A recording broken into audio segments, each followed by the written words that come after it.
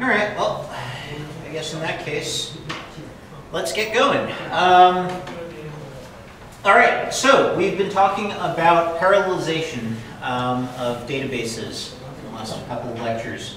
The main thing we've been focusing on in the last two lectures has been execution of just queries in parallel. So your data is static, it's fixed, and your goal is to basically exploit the computational power of lots of different devices in order to make your query run as efficiently as possible. Today we're going to break into a new topic, but first, just a quick recap. So at least from my perspective, the big challenge, the thing that really makes computation difficult in a parallel setting, in query evaluation, is joins. And so we talked about a number of different strategies for performing joins in a parallel setting. We talked about a block nest, basically adapting the block nested loop join, as well as several strategies for performing equi-joins in a distributed setting. Now, the vast majority of joins that you want to perform in a distributed setting are going to be equi-joins. So this hash join strategy is pretty much the central theme of a lot of parallel database systems. But at the same time, there's some situations where you actually do want to compute, let's say, inequality joins. And for those, you do need to go with a block nested loop join, but there, as we talked about, there are various strategies for preemptively eliminating certain blocks of that computation if you've organized your data appropriately. We're going to take this idea of a hash join today, and before we get into distributed transactions, I'm going to talk about one more join strategy called the Bloom join, which is essentially sort of an extension to the basic hash join approach. Or well, you can think of it in another way as sort of a pre-filtering for equality joins. So in order to describe this, Bloom join is basically based on a technique called Bloom filters. Quick show of hands, who's encountered these before? Okay, good. So this is new stuff for most of you. So a Bloom filter is basically a technique that allows you to summarize a set of values. And this summary is much smaller than the overall set. And it allows you to very quickly determine whether an element is a member of that set or not. It won't give you a 100% correct answer, but that sketch can be used to massively speed up checking to see whether an element is a member of a particular set. And we'll see how we can use that to implement a join algorithm fairly efficiently as well. And so essentially what we're gonna, the strategy that we're gonna take to implement that join is going to be to use Bloom filters in order to figure out, so if we're doing an equi-join, essentially we're trying to find out which tuples, if we only consider the keys, we can sort of create a set out of the keys that appear in tuples on both sides of the join. And our goal is basically to find all of the tuples, all of the keys that appear on both sides of the join. And we're going to use Bloom filters in order to speed up that process a little bit. So let me define Bloom filters a little more concretely. Let's say you have a set of data values, A, B, C, and D in this case, and each of those data values, you want to construct a set out of those. So in this case, we're going to have a single set. It contains all 4 values, and we want to be able to very quickly check to see whether any of these values are part of that set. And the way we're going to do that is by generating a hash value for each set element, and then performing a bitwise OR on each of these. So basically, the Bloom filter itself is going to be basically the bitwise OR of the hash value for every set element. So in this case, 1 appears in the second position for the hash function of both D and B. You get a 1 there. In the third position, there aren't any ones, so we get a 0 there. And so this Bloom filter is basically just going to be the bitwise OR of all of the hash values. Is that clear? Now, let's say we want to split this one big set up into 2 smaller sets. So we have one set containing A and B, one set containing C and D. We can do the same thing. We can generate a filter for each of those sets. So in this case, we build one filter containing the OR of all of the bits of the hash of A and B, and a similar filter containing the OR of the hash of all bits of C and D. Now let's say we want to test to see whether a particular data value is a member of either of these sets. So we have this filter 1, which summarizes set 1. We have filter 2, which summarizes set 2. So we're going to take those, and we're going to try and see whether A is a member of either of those sets. Now, obviously A is a member of set 1, but could A hypothetically have gone into the construction of set 2? Can anyone see a way of disproving the fact that A did not go into, can anyone come up with a way of proving that A could not have been used to construct filter 2? This bit? Yeah, so because this bit is 1, that bit is 0, it's not possible that A is a member of set 2. And to make that a little more concrete, you take the hash of A and you do a bitwise AND with the particular filter in question, and then determine whether that's equal to the hash of A. So basically you pick out the bits that appear here, and you want to make sure that those bits are all set in the hash value. In this case, A is present in 1. Those 2 bits are set, but not present in 2 because that bit is not set.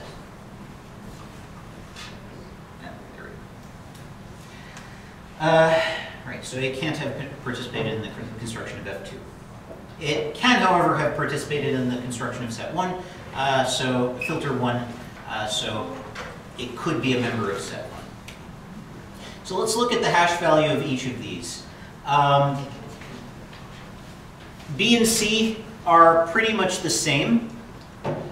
What about D? Does anyone see something strange about D? Which set, based on these filters, does D belong to? Exactly, so it could belong to either, because there are 2 bits in D set, and both of those bits are set in both filters. So D could potentially have participated in the construction of both. So that's basically the conceit of Bloom filters. They guarantee that you'll never receive a false negative. So if a Bloom filter tells you that a particular element is not a member of a given set, it definitely is not a member of that set. On the other hand, it may produce false positives. So it might tell you that a value is in the set when in fact it isn't. But it can be used to reduce the number of candidates. It can be used to filter out the set of tuples, the set of elements that are definitively not part of that set.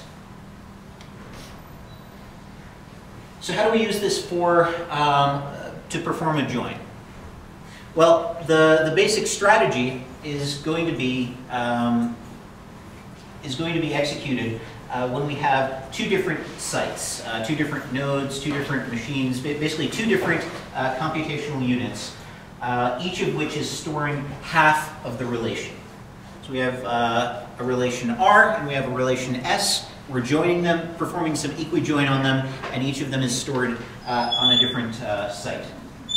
And the rough algorithm is going to be that site 1 is going to generate a Bloom filter for all of the join keys in R. So it's going to pick out the key columns that are being joined on from R, and then it's going to hash all of those and generate a Bloom filter for all of those tuples.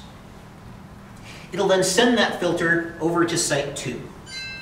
Site 2 now has a very quick way of figuring out which join keys don't appear at all in R, And because of that, it can filter out, it can preemptively filter out tuples that it knows can't possibly join against any tuples in R.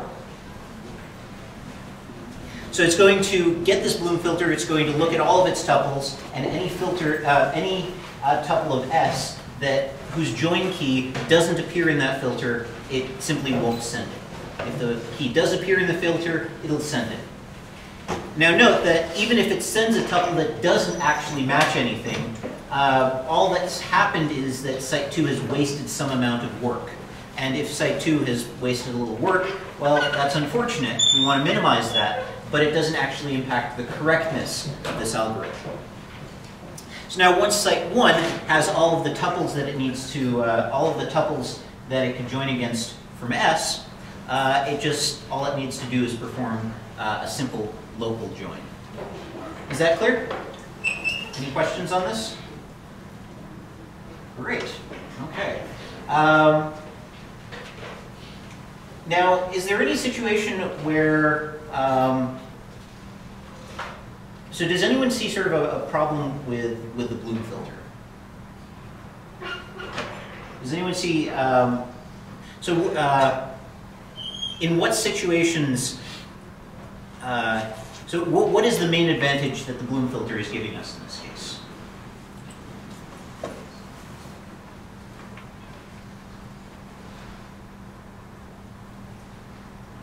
Need not list all the values. Okay, so S doesn't have to send all of its values. And how does it,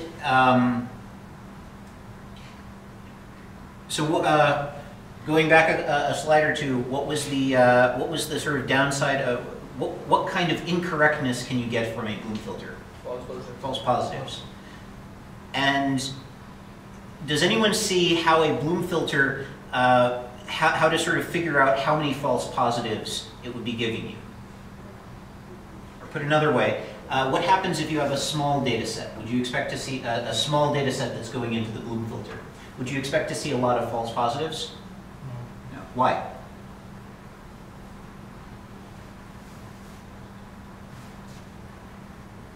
Because all bits should not be set to 1. Sorry? Because all bits should not be set to 1. Right, so you have very few bits set to 1, and the likelihood that you get a hash that has at least one bit in the filter that is set to 0 is relatively small. What happens as you add more and more values to the Bloom filter? Return to 1. It gets, yeah, so it eventually converges to all ones, in which case it's going to tell you that everything is a member of this set. So,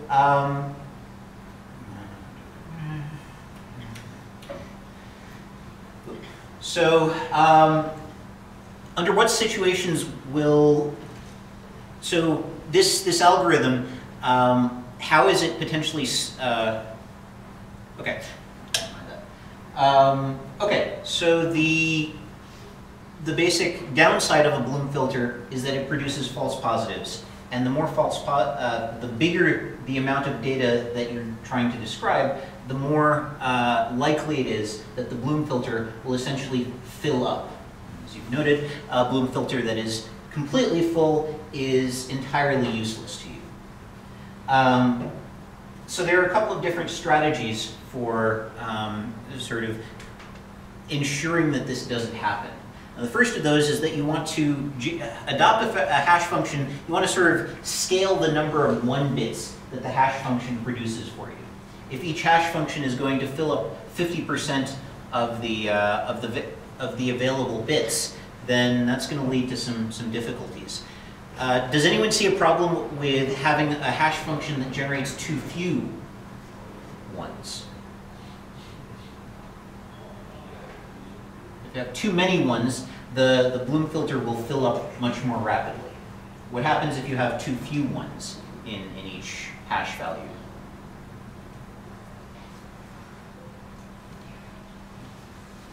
So what's the test for membership?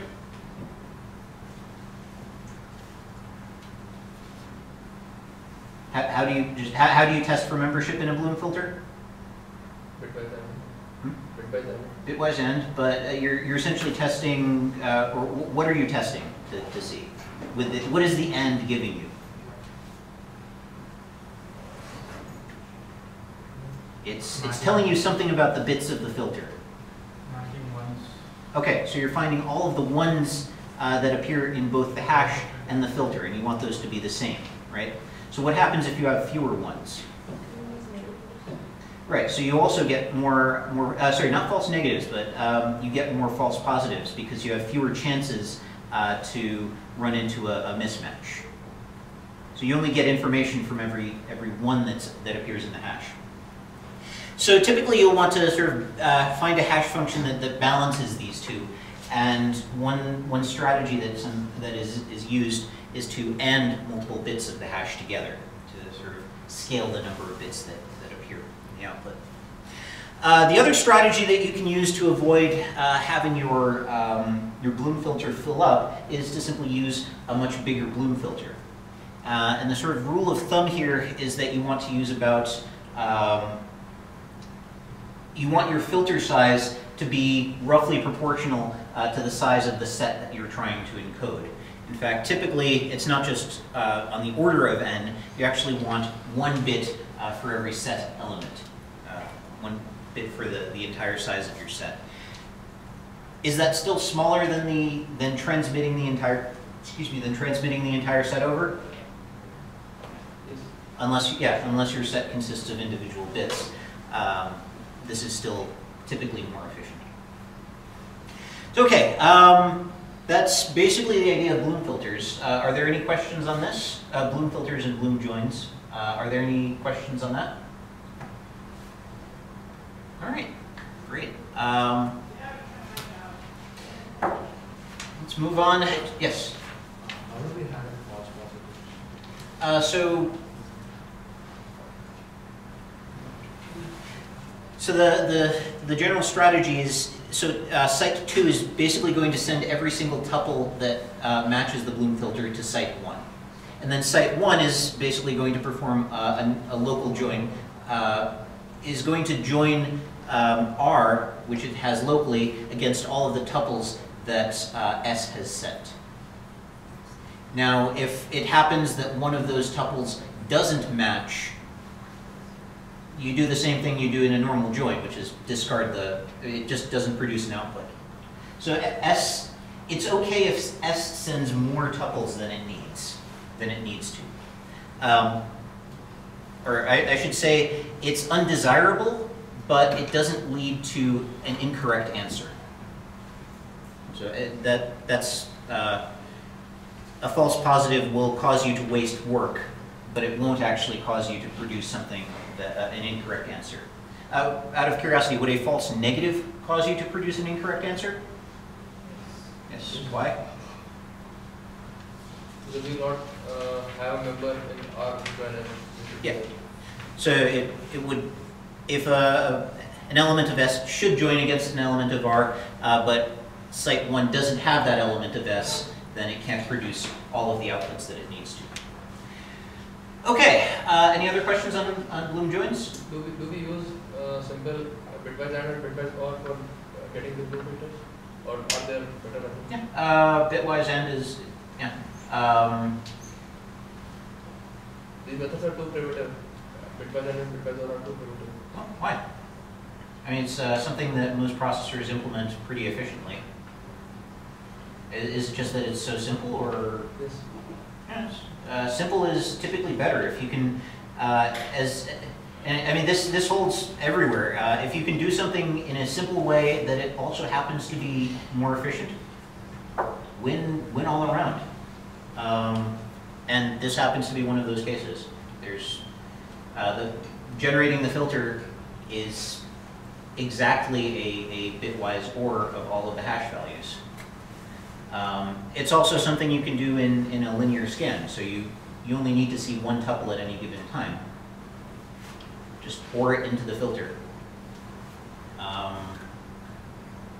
mean, I suppose if the filter is particularly large and you have a really sparse hash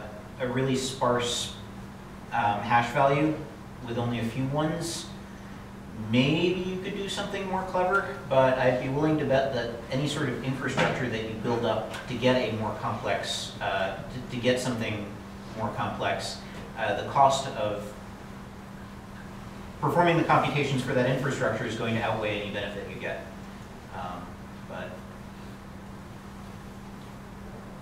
But if you can come up with something, then the academic community would love to hear about it. So don't take my negativity as being negative. Okay, any other questions? All right, so moving on, the next general challenge that we're going to try and overcome is dealing with data that's changing. So everything we've talked about so far assumes that the data is static. When you ask a question about some of the data, you're going to get an answer that is based on data that hasn't changed, data that is internally consistent. So really we have to deal with there are sort of two classes of things that will happen in a distributed setting.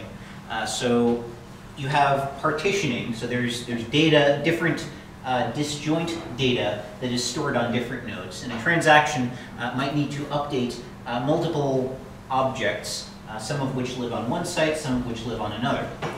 Alternatively, you might also see situations where data, we talked about this a little bit, but when data is replicated, you see essentially the same problem. A transaction is going to have to update one value, and now that's for performance reasons or for redundancy reasons, that value might be replicated to a number of different additional sites, and you want to make sure that those additional sites get those replicas at the same time. What this leads to is two sort of high-level challenges with respect to the ACID guarantees that we'd like to provide. The first of these is that we want all of these sites to agree on that particular, when a transaction commits, we want to make sure that all of the sites are updated simultaneously. We don't want one site to update its, so as a sort of simple example, let's say we have two sites, and B, and A has some data values, let's call it, A has some data values, B has some data values, and now we have one transaction that is going to, let's do it this way. So we have two transactions, T1 and T2, and T1 is going to write to A, write to B, and then commit. Now let's say A and B are both stored on two different sites. So what will happen now if transaction 2, so we'll have essentially two different events for that commit. So we'll have commit some event that commits A, and we'll have some separate event that commits B.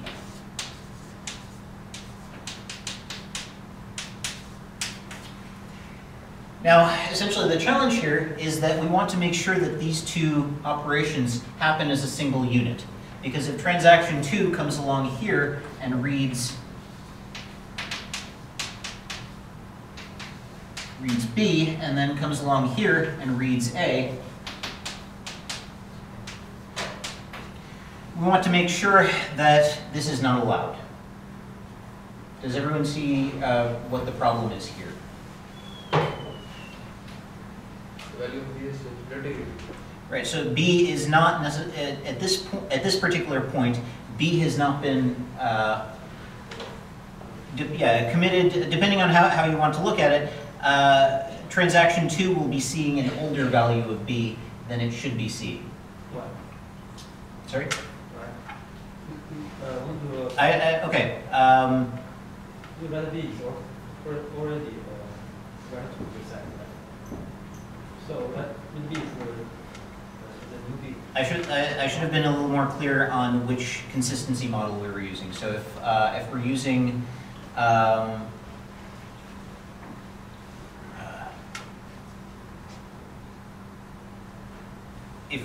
a strategy where we verify after the fact,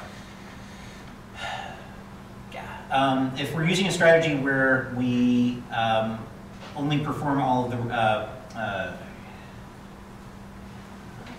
where we do all of the writes afterwards at commit time, then this is not going to work. And you're right. The other, I mean, the other situation is this, which is a more traditional consistency violation. But either way, the difficulty here is that we have data stored on many different nodes. So we have the sort of more traditional consistency issues, but as we'll see in a moment, there's additional challenges that arise from the fact that A and B are going to be stored on two different nodes. Great. The second challenge is going to be that we want to ensure that, recall durability, the big challenge of durability is that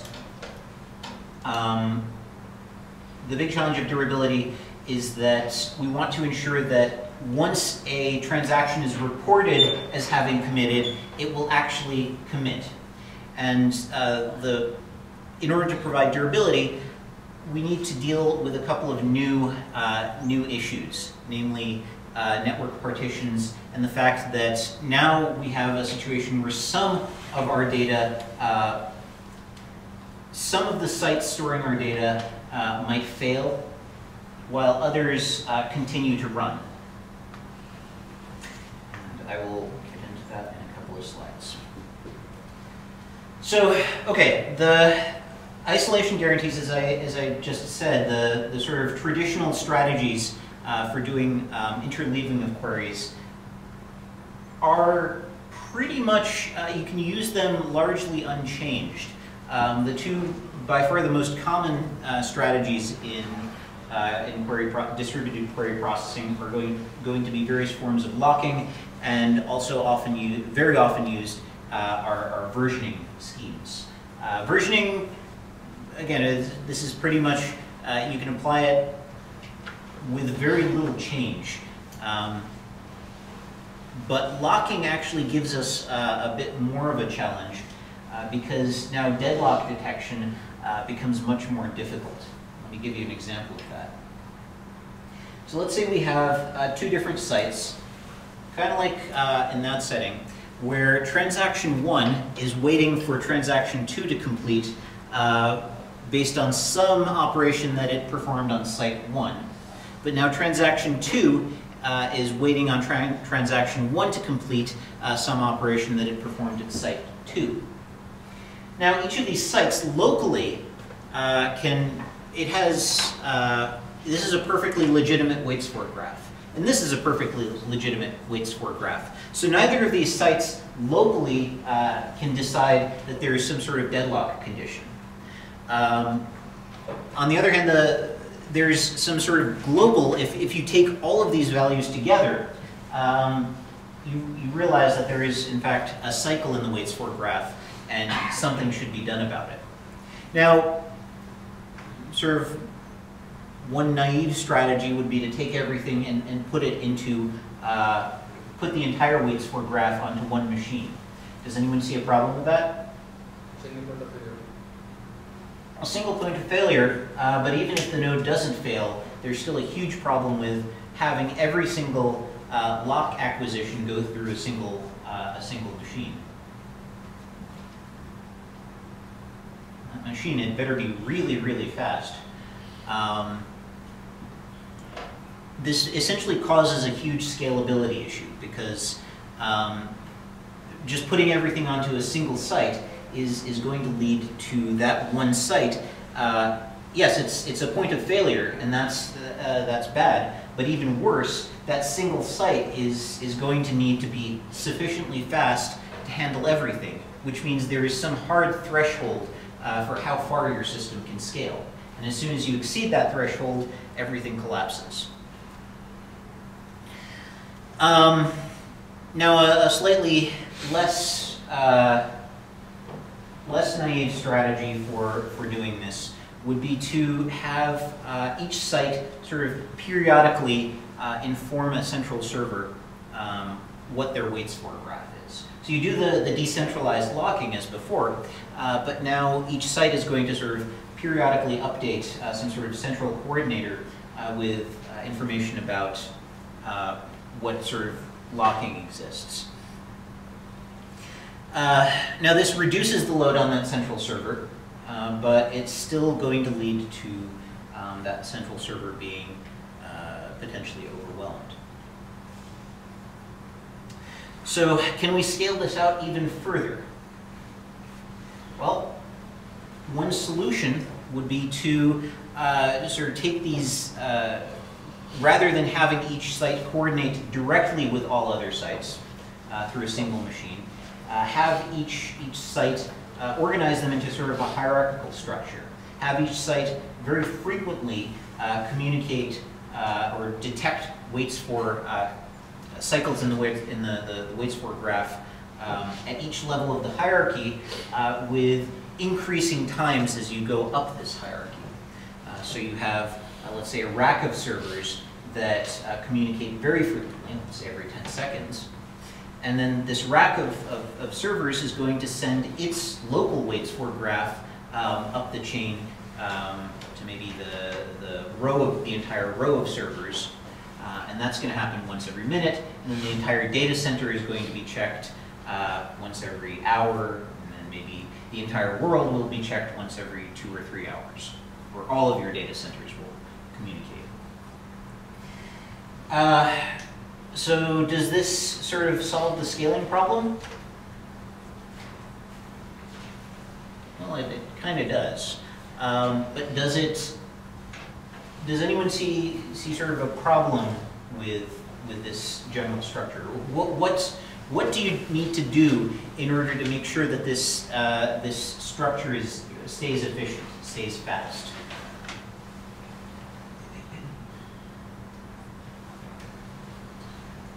So what would be the potential slowdowns in something like this? What would you have to, under what conditions would you incur some sort of cost? Or what kind of costs could you incur from a deadlock detection algorithm?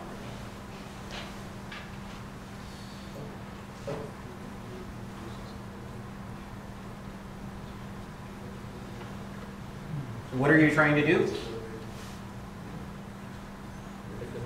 You detect deadlock.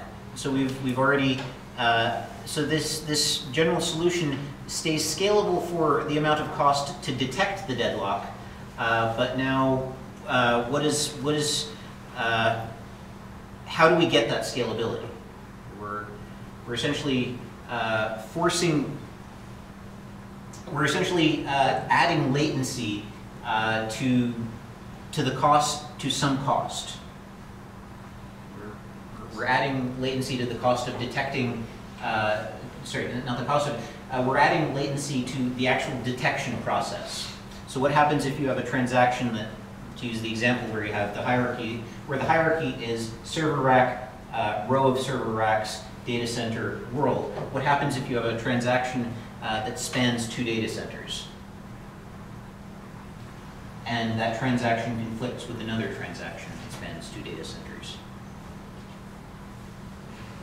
How long will it take for that transaction to be detected?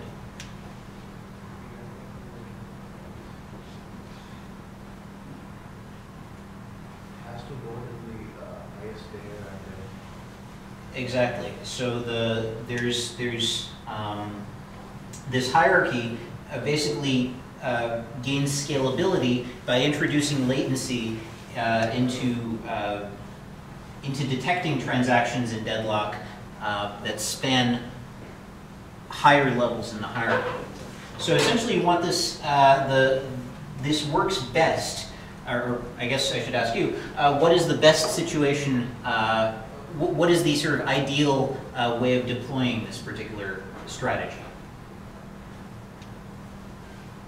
What do you have control over? Let's start with that. What do you have control over with this strategy when deploying the strategy?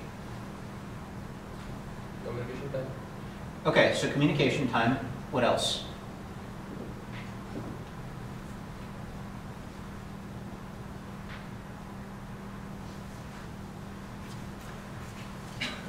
Levels of hierarchy.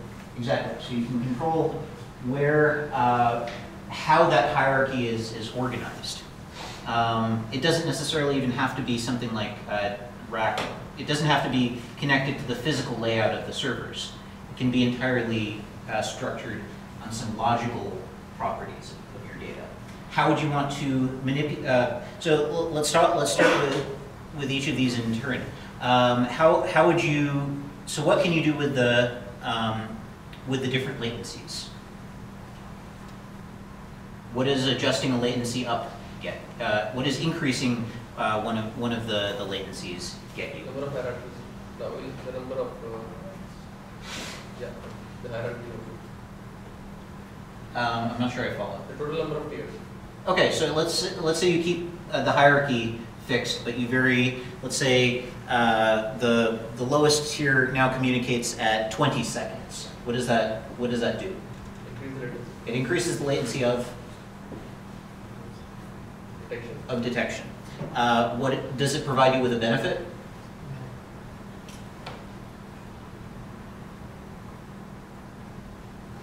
So what is the reason for introducing this delay? Reduce the number of the up there.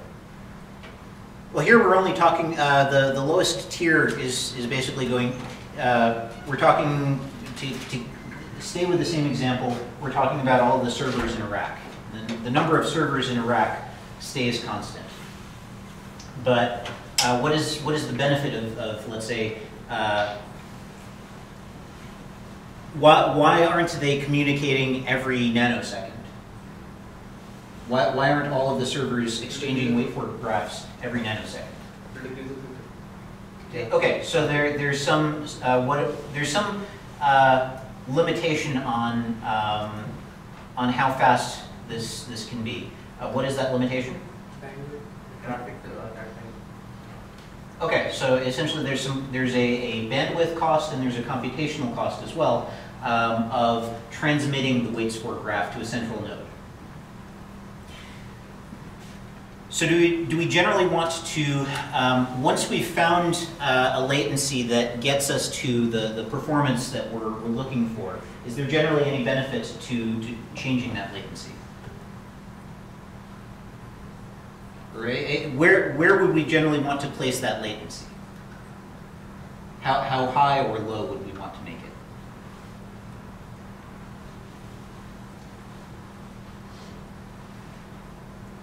Can we take the average of all the data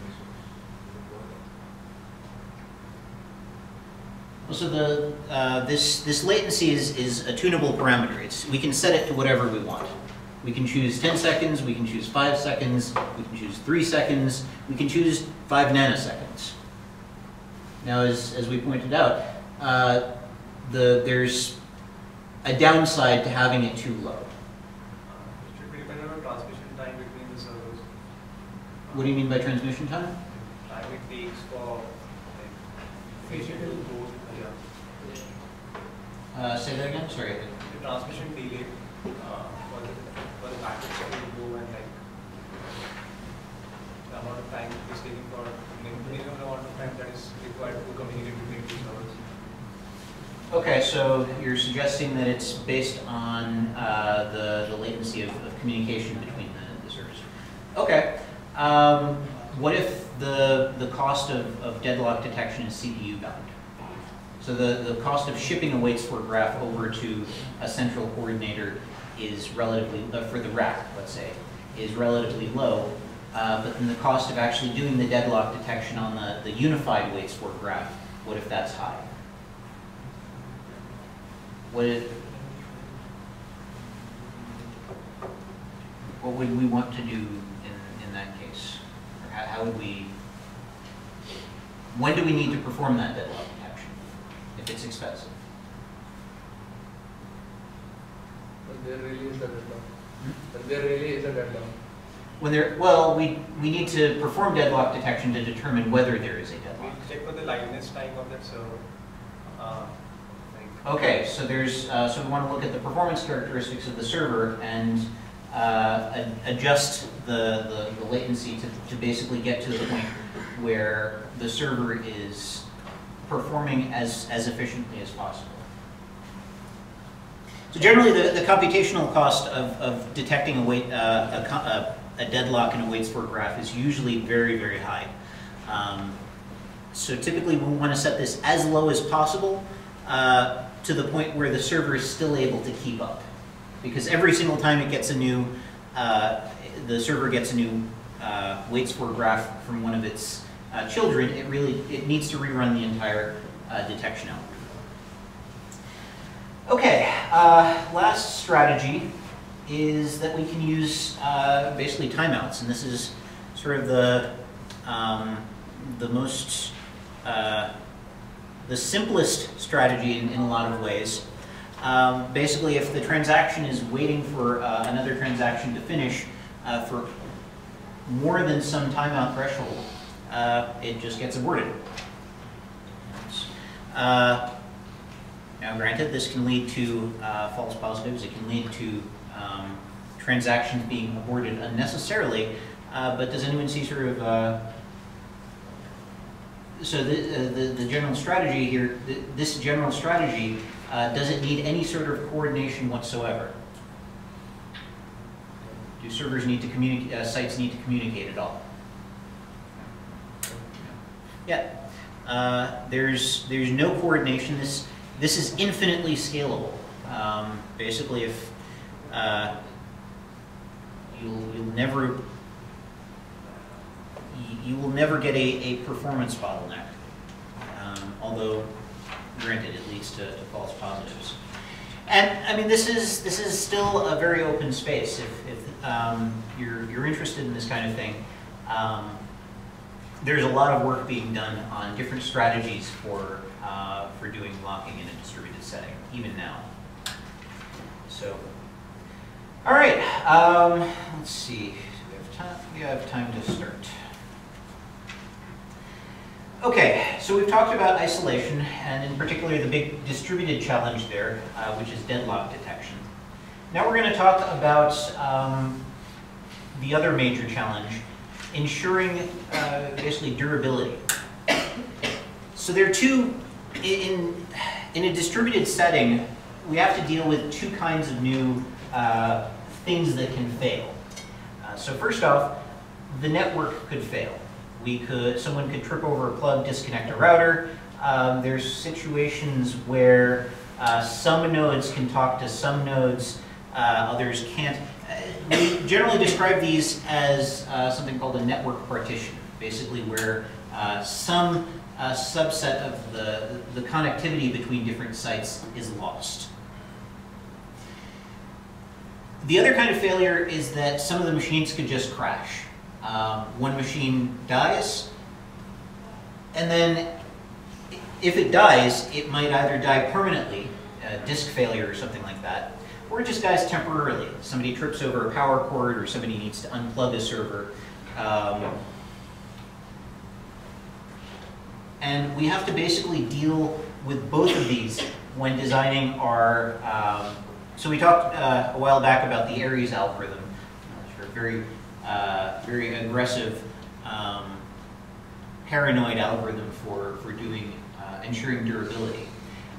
We need to now take that algorithm and basically figure out how these two new things that can fail will affect it. And this basically leads to the question of how can we efficiently decide that we've completely safely committed a distributed transaction. The basic strategy that we're going to take for this is called two-phase commit. Is there I think a number of people in the class are taking distributed systems. Has two-phase commit been introduced there? Yes? Okay. So I'll try and keep this somewhat brief. The basic strategy of two-phase commit is that you, rather than committing everything in one go, rather than just saying to all of the nodes, okay, I'm ready to commit, you need to first figure out whether there's any possibility that one of those nodes could potentially need to abort. So if each of the nodes, for example, is doing local validation of, local verification of whether a conflict has occurred, it's entirely possible that when we issue a commit command, that site will need to, will detect that some, if we're using optimistic concurrency control, for example, and a site decides that, hey, you want me to commit, but this particular transaction violated its concurrency guarantees, we basically need to ensure that that site will never abort once we've sort of committed ourselves to committing.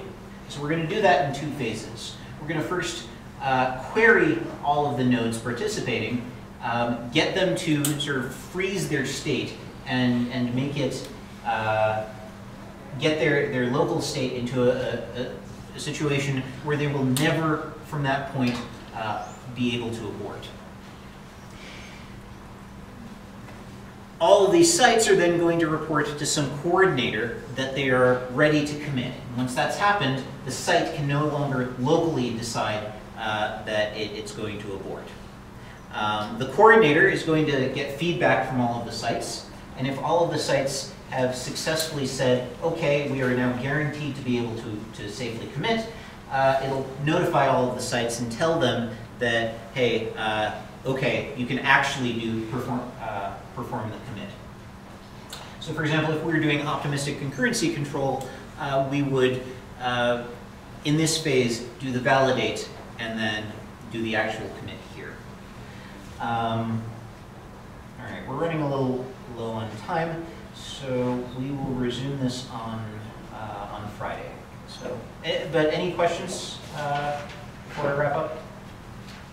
All right, great. So see you Friday, and good luck with the projects. Testing starts on Wednesday, a week from now.